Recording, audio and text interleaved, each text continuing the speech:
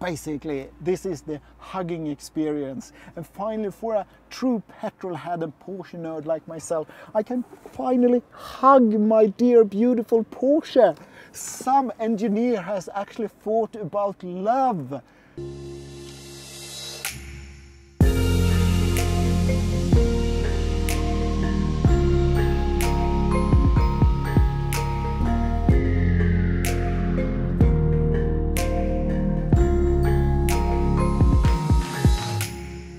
I returned home from the Taycan premiere in September. Berlin was the place where I first met the Taycan. A lot of thoughts has gone through my mind since then, and during my visit in Berlin I collected a lot of data, and I thought, why not put a video about my thoughts and the extra data that I collected.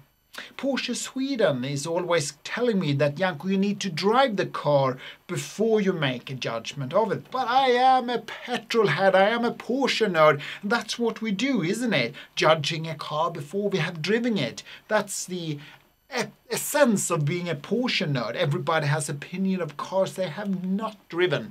And as in this case, I do have some thoughts about the Taycan. PDCC, well, this is how they strengthened out the roll bar. So this is how it's activated. It's twisted, quite sufficient if you ask me. But this is a tank with compressed air, and it's connected to the compressor, and this is how they get speed to the air suspension in the four-dimensional chassis control. The reservoir is there to make the car faster when lowered or raised.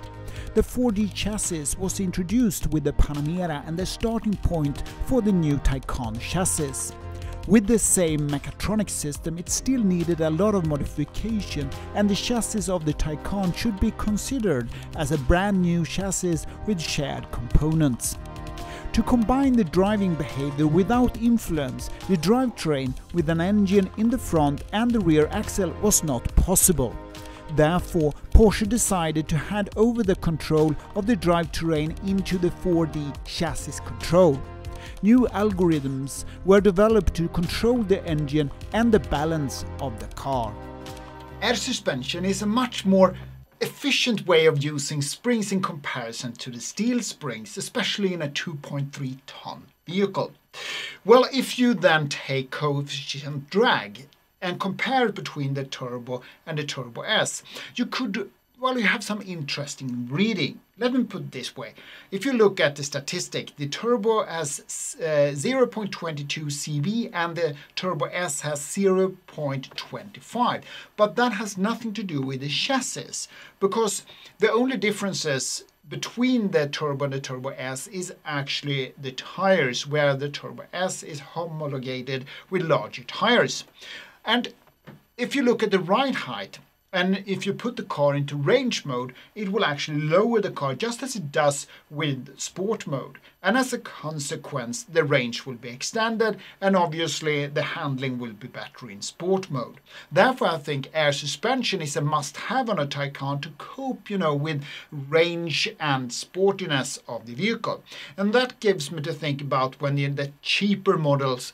The Taycan is not cheap, it is ridiculous expensive. Nevertheless, less expensive models that will be introduced, I guarantee you will have steel springs. But how will that then affect the coefficient drag and the range? And remember that the electric vehicle is actually not as complicated in construction as a combustion engine. The problem the vendors or the OEMs in the automotive industry is having is to adapt to the new technology. That's what you and I am actually going to pay for, not the technology that we receive for our dollars, but the transition towards electrification. Remember, this is not a revolution with electrification, it's just a change from gasoline and petrol or diesel to electricity. Nevertheless, there are certain things that I think they have made a bit too much complicated. This is what Porsche called the snake nest. It's a lot of hoses with switches where the cooling system is controlled. As far as where I understand it, there are in total 3 or 4 cooling systems. One is for the battery pack, it is for the engines and the gearboxes, etc. And everything needs to be cooled down or heated if needed. So let me put an example. You're driving in the Swedish winter, it's very cold outside, and then you have maximum temperature. But to heat that, this snake nest could adjust it so it reuses the temperature from the batteries and the engine to heat the cabin. On the opposite, if you're driving in California on the desert, they actually could use the air condition function to will really cool down the performance of the motor and batteries. Remember, that's in Sport Plus mode. Porsche has thought it through. Depending on which drive mode you are in, then the snake nest will work differently. There you have it, a snake nest. Complicated way to regulate the different heating and cooling depending on where it's needed. Nevertheless, let's go into a more convenient place inside the cabin and get my first reaction of actually being inside the Taycan Turbo. I love the different interiors that we already could select from. Again, with the black top and then the, beige, it actually looks really good. I think we're done with the deviated stitching, I believe. Not sure, but I think so. I love the way the console sweeps in the car, but will I be satisfied when I use it? Not sure. The touch and feel is basically what we're used to at the Panameras and 992 and all the other Porsches. The instrument cluster, though, is something I'm gonna bring with me home. Spectacular, to say at least. That's for sure. The steering wheel, we all know it, but one thing is that you have this anthracite colored or goldish color inlet in the steering wheel. Looks phenomenal. Great work, Porsche.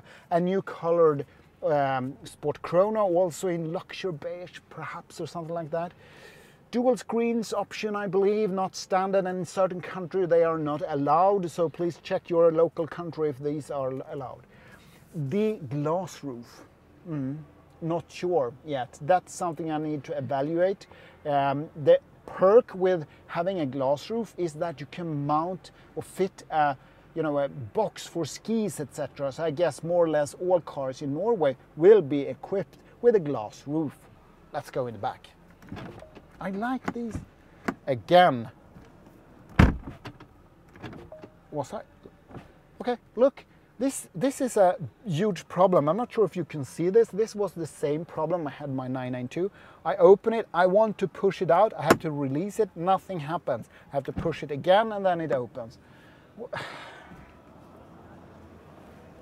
Now I have it on video. Back seat.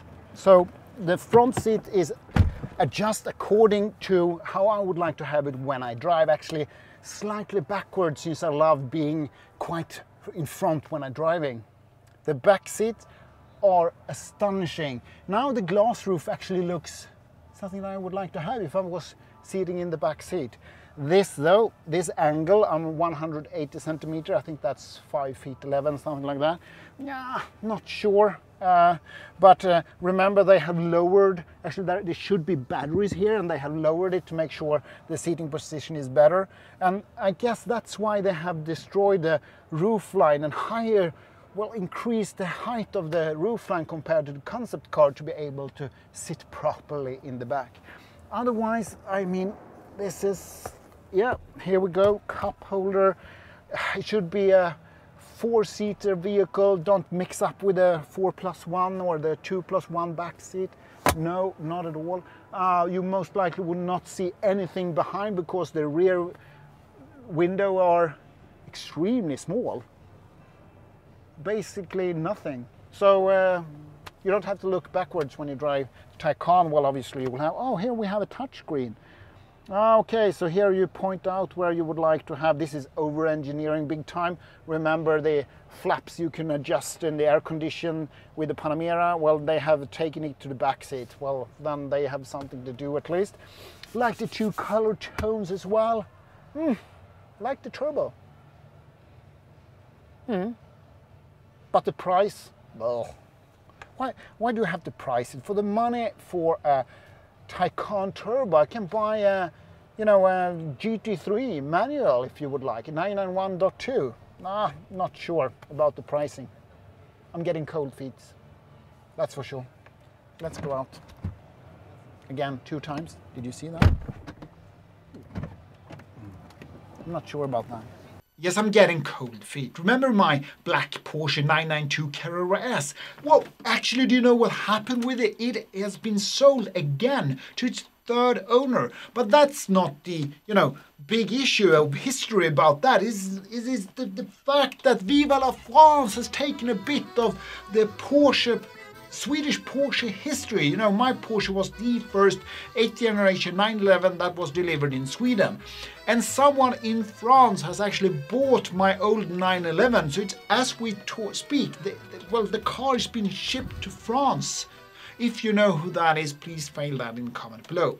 Anyway, the 992 Carrera S, I had so many electrical problems that I sold it, I'm not sure how few months I owned that car. And buying a fully electric vehicle from Porsche, well, I do have some resistance toward that. And now my experience of being locked in, sort of locked in the Taycan, well, that does not bring my wallet on the table to buy the Taycan. Remember though that Porsche Sweden has told me several times that I should drive the vehicle before I judge it, and I intend to do that. The premiere will be in the beginning of 2020 in Sweden. It has not yet been released in Sweden, and I know for sure that I'm going to lend a car to drive it to see how it is, and I will produce a video to you guys to get my actual driving thoughts of the Taycan. It needs to be something unique, something special for me to really connect towards the car, because as it is now, I'd rather take the money and buy some spectacular sports car, park it in the garage and pick it up on the weekends and commute back and forth to work with a spectacular electric car that I've been driving, the BMW i3. Well, that's how it is. I think that I am not yet connected to the Taycan. Feels strange to say that. I sincerely hope that the test drive will change my mind towards the Taycan and make sure that I will be as excited as I am with the other products from Porsche. In the meantime, thank you so much for watching. I really appreciate the time you spend on my channel.